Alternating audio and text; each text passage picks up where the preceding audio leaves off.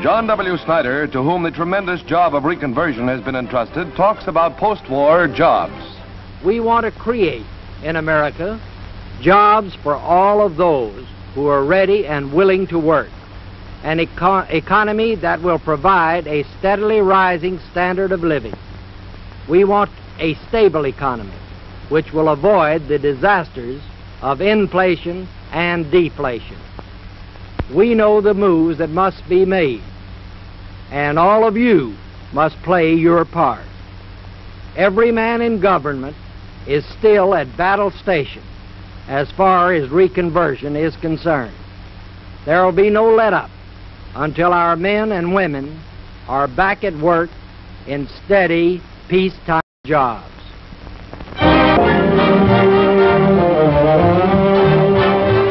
The fluted columns of Berlin's Reichstag form a background for the international black market, patronized by friend and foe alike. Berliners are eager to purchase goods they've been so long without, and a Russian soldier drives a hard bargain. Almost as good as ready money is a camera, and a pack of American cigarettes brings 100 marks.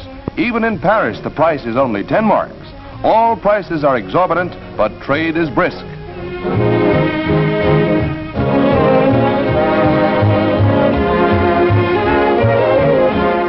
Non-fraternization was necessary at first, and war-weary GIs, eager for amusement, watched Fräuleins team up for a bit of light fantastic in one of Berlin's few nightclubs.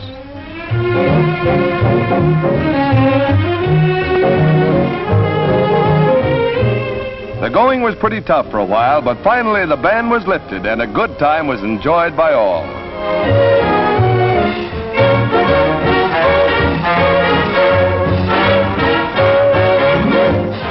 Even the gal he left behind can't blame Joe for taking a little time out from the war. Or can you?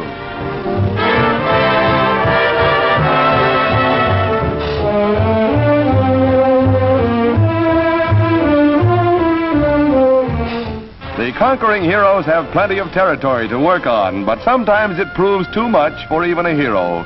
Pleasant dreams, soldier.